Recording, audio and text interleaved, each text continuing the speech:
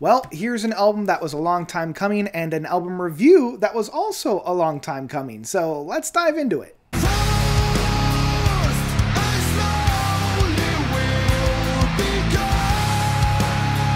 Singularity, Phase 2, Xenotaph by Symmetry. So Symmetry is a Swedish melodic death metal band, getting their start back in 2004.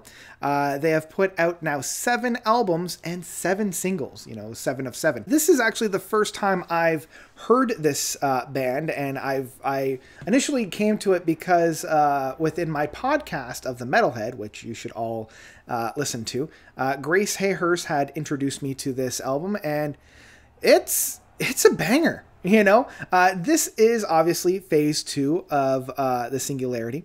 And the first one, I believe, came out back in 2014, and there was a pretty long hiatus from this band.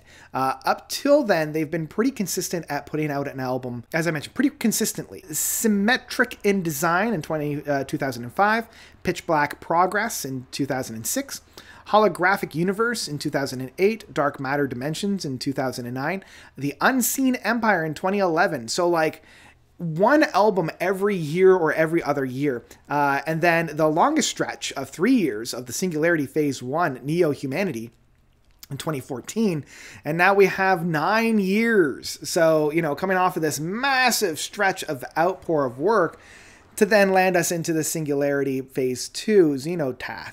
That's a PH. And we've had a little bit of a change up of members. The main individual that left was Kenneth Sell, who was mainly on bass, is now replaced by... Nobody's replaced him. Well, there you go. But we do have Benjamin Ellis joining the band for this. And then the rest of the roster is Robin Carlson, Lars Falmalalix. Oh boy, I wish I pronounced that correctly. The 2 individuals that have had a clean slate throughout this is Per Nielsen and Henrik Ossian on drums for Henrik, and lead guitar and lead vocals for Per. As I mentioned, this is my introduction to the band. This is my first time having a listen to them. So I haven't actually gone back to listen to Phase 1 or any of their other albums, but man, I'm loving what I'm hearing on this. This is the really good intersection of a lot of that death metal bands that we had within the, early 2000s, later 2010s. Nope, reverse that. Late 2000s, early 2010s. There we go. I pulled a Willy Wonka on us. And what I really, really appreciate is how accessible this track and this album is. Even with how aggressive and how balls to the wall insane this can get, this album opens up with just this intense bombardment of music. Everybody is playing right at 11, right from the get-go. And then we get this very accessible, very rockin', almost like this, Linkin Park kind of style of singing and playing styles. And that's found throughout this album, and that's the main thing that really kept me coming back to this album, is the interplay between the aggressive, very hard, very death metal, very sharp aspects, and then those very soothing, very accessible, very fun rock aspects that these boys have. And it's kind of flipping back and forth between the 2 of them. And because of this kind of bouncing back and forth, this album is 11 songs, just under an hour, and it flies by very, very quickly. I will put this on and I'll be shocked that the album is over. I'm still ready to listen to another at least 20 minutes worth of music, which is something that I can't say for a lot of very bloated albums out there.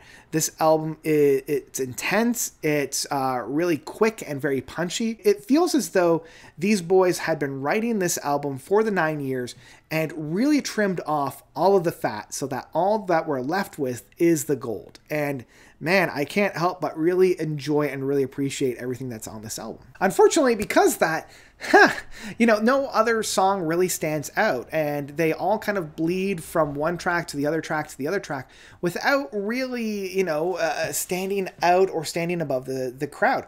What I will say is when I'm listening to this album, I'm really enjoying it and I'm really invested in it. But once I'm kind of out of the album, I don't know. There's a part of me that's like, oh, I could go for one more round. There is enough to entice me back for more. But you know, gun to my head, I can't really think of any of the other tracks that are found on here outside of that opening track. Yeah, I've been really enjoying this track. I think this is going to be a really quick, short and sweet album review of this. I've learned that I will need to go back and listen to the rest of Scar Symmetry's albums, because I've really enjoyed this and I've been craving this style of progressive metal music. So yeah, we're going to see. Yeah, I think I'll wrap this all up and I'll say the Singularity Phase 2 Xenotaph is one that I would absolutely pick up in physical format. You know, there's enough to write home about, but there's not a lot to write home about, if I'm being perfectly honest. I had a blast with this record. I think you guys will too. And I would recommend checking it out if you're into this more. The intersection between like a lot of the metal that was just like right post nu metal. Yeah, that's kind of where I'm at for this album. I enjoyed it. I think you will too. Give it a try. And yeah, maybe you'll enjoy it. But that's all I've got for the Singularity Phase 2 by Scar Symmetry. What did you guys think about this record? Did you love it? Did you hate it? Whatever you thought, please let me know by commenting down below. Yeah, that's all I've got. So thank you all once again for watching.